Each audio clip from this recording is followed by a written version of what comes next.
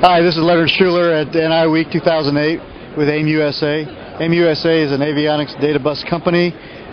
We specialize in MIL standard 1553, A-Ring 429, AFDX, and Fibre channel.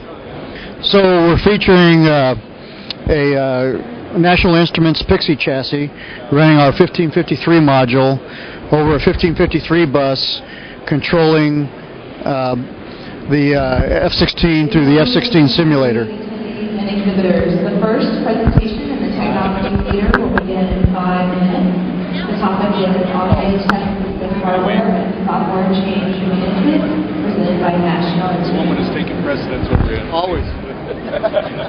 Like being at the airport. Yeah. All right, go ahead and start from the beginning. You want me to start over? Yeah. All right. Okay, so we're showcasing an NI Pixie chassis running our 1553 module using lab views.